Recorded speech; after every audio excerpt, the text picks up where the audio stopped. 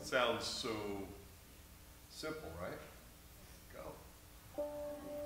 So God, we pray that you would lead us and that we would follow, and that God, we would go. And that God, we would be the light, the grace, the love,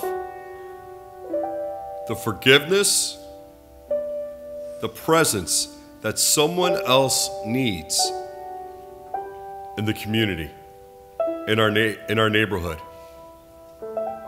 God, we're grateful that we have the privilege to follow you, God, that we have the privilege to follow you into someone else's life, God, to be the presence that they need. So God, we're grateful and thankful.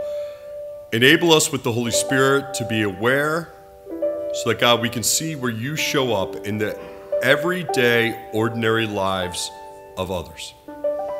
And so, God, we pray this in your Son's name. Amen.